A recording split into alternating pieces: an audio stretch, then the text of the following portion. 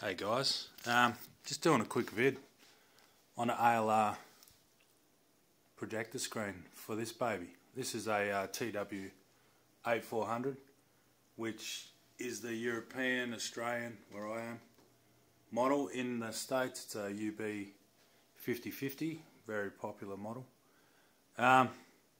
So yeah, I've set a garage up as a media room / golf simulator room, and yeah, I'm just going to paint it on this wall. So I've spent days getting this flat, getting this smick. Still looks pretty good just with the white, but I'm going to show you a mix that I got off some of the AVS forums off a guy named Mississippi Man. I haven't seen a video on anyone spraying it or anyone mixing it, so I'm just going to do one myself.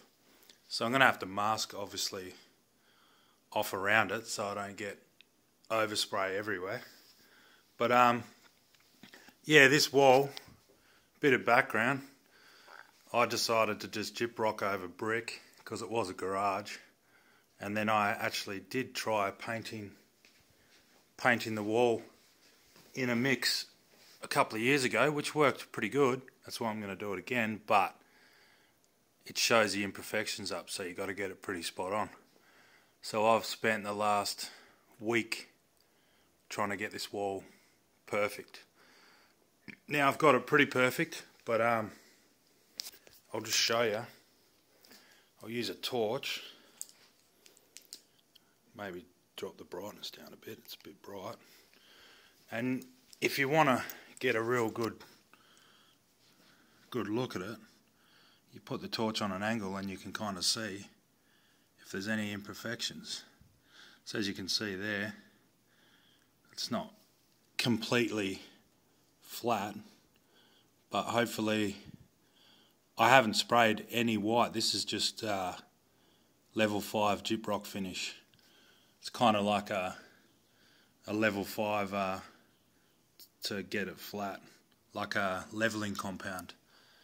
So I've got it pretty good, as you can see. It's pretty. I've spent a lot of time because it was way out. There's a bit there. Probably have to sand that off. But yeah, I'll show you what I used. I used that stuff. This is in Australia. It's hard to get stuff in Australia. In America there's everything, so the boys in America will know. So I'll show you the mix that I'm going to use. So once I set my mix up, I'm going to use just the white spray to practice with my gun. But yeah, I'll put the details of the mils, and I'll probably put them in.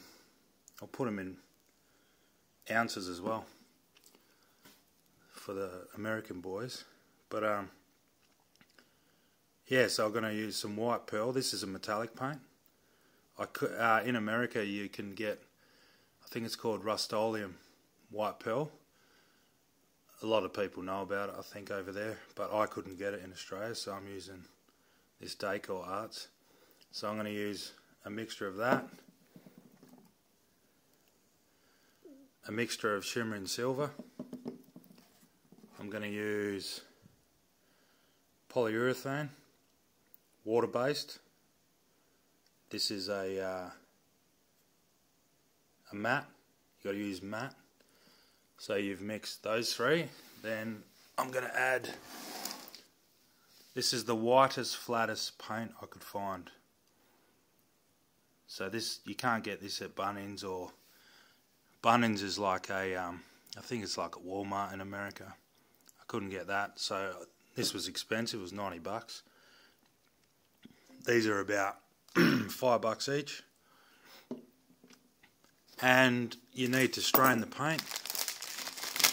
So I've got some paint straining bags. They're pretty fine, as you can see.